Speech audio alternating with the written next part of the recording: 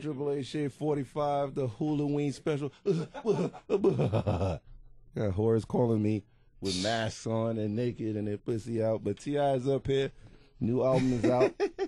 And, I'm loving it, man. Man, I appreciate that. You leaked paperwork last week. I did. Big right there. Pharrell. Finally, you got everybody onto the Pharrell thing. You've been holding it all this time. What's up, man? We got more, man. We got more to come. I mean, for real, man, nobody will really grab a hold of how significant this album is until they actually take the time to listen to it. I mean, this is, this has been my life's passion for the past 2 years. And it's different, you know what I'm saying? I think it's different from other shit that's out right now. I feel like, it's classic, high quality, futuristic gangster shit. And you got non-traditional songs becoming hits, like the Young Thug Money, the Money record is like that. That's like a album cut, but ATM. It comes on ATM, man. In the club, and it's like, I've never heard an album cut become a hit. Hey, man, but check it out. It's crazy, man. But check it, though. We performed that shit. I think where were we at? In Connecticut or somewhere? Man, talking about the motherfucker, it was so loud, it got silent.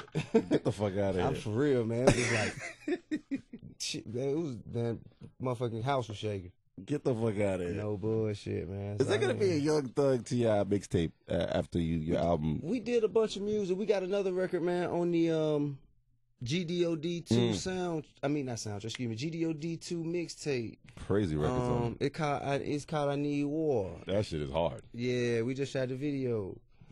Damn, you ain't wasting no time, brother. I don't bullshit much. You know what I mean? But I'm finna go out here to LA, man, shoot some video from the album, man. Me and Nipsey we finna go to Crenshaw, do this about my issue. Oh, wow. Yeah. Also sitting down with Chris Robinson about, actually getting around to confirming and completing the filming of the motion picture part, the actual, the short story for this album.